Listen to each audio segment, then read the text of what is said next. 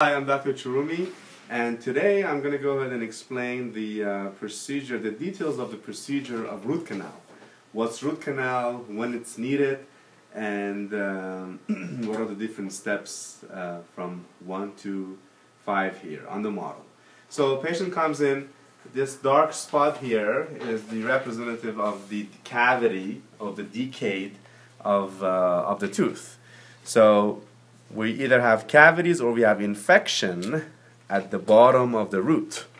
So this red circle is the infection at the end of the root. So patient comes in, they're very sensitive, they have pain due to the infection that usually originates from the decay on top of the tooth, or it could be internal infection.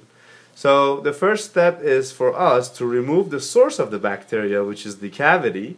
So what we do in this case, the cavity is extended all the way down to the canal of the root, and that's how this infection is developed. So what we do on the first appointment, we clean everything inside the canal, root canal, meaning getting into the canal of the root.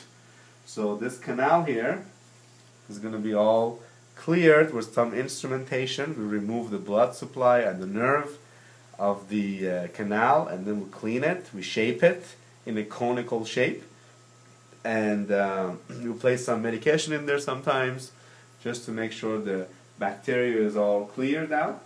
And then that will be the first appointment. The second appointment, and then patient is on antibiotic just to be on the safe side.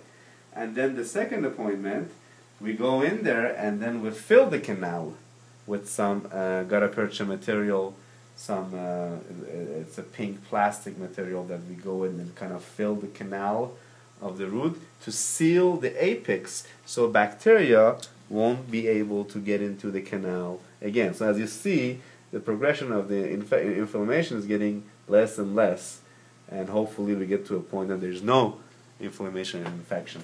And then the last, we just cover up, we shave down the tooth, and then we cover it with a crown just to make sure that we have enough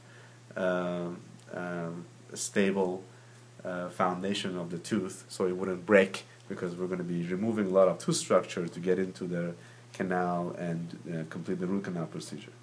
So this would be A to Z, from cavity, infection, all the way down to clearing the infection and placing the crown on top of a root canal tooth.